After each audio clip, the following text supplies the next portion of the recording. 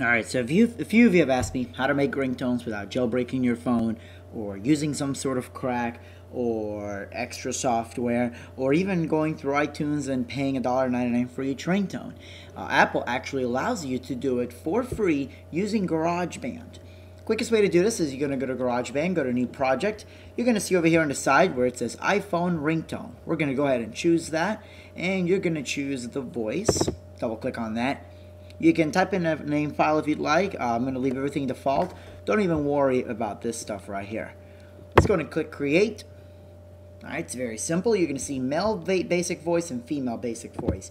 Select one and hit Command and Delete to delete both of these, get them out of the way.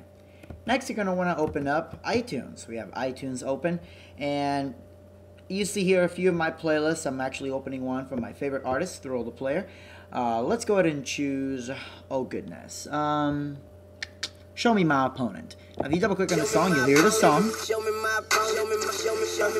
Alright, very basic. So let's move it to the side. We're going to drag that song right over here. That's going to say importing file and converting.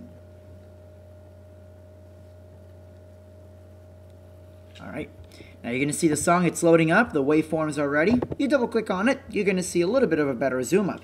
So if I go here, I want to delete that part right there and scooch this back just a little bit. So I'm going to play the song a little bit. Show me my opponent, show me my opponent, show me my opponent, show me my opponent, show me my opponent.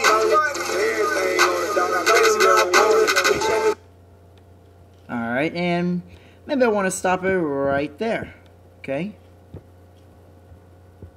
So you can kind of see where I'd like to stop it. If I move the bottom arrow, it moves the top arrow too. Well, I can go and select this and delete all of it, or I can grab this yellow line.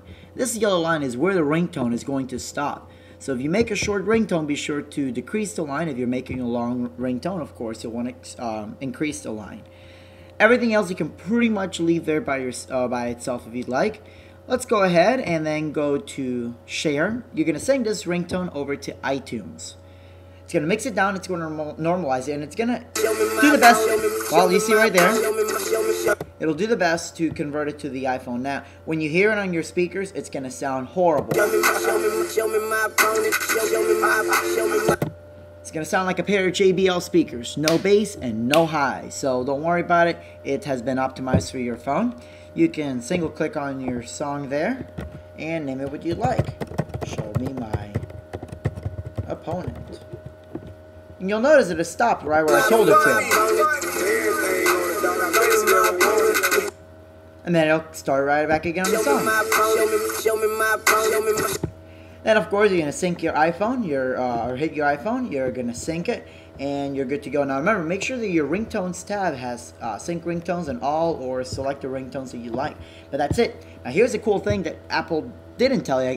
It's in there. They don't tell you about it, though, but it's pretty much unlimited. Make as many ringtones as you want. You can use your voice. You can drag and drop songs. However, here's the catch. You cannot use protected songs. You have to use DRM-free songs. So if you import your CD or if you buy it from a DRM-free source, any source you can use them. You cannot edit DRM protected files. So lose that DRM protection legally. And that, enjoy your free ringtones.